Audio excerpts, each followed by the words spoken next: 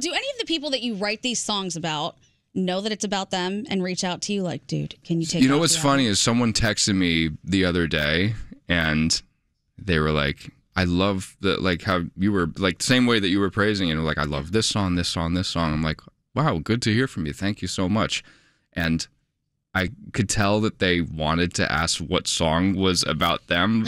Like like when someone texts you and doesn't really I think the emoji is the greatest punctuation ever. Like, end of text conversation. Hard eyes. Yeah, totally. We'll get together next week. Sure. Right. Hard eyes. But there was no emoji. They wanted the text bubbles kept popping up and going away, and then coming up and going away. Very telling. That's They chickened out. I'm like, oh, have you heard Marks on My Neck? Was there a song on there about them? Oh, multiple. Okay. Yeah. Danielle wants the name, the address. Yeah.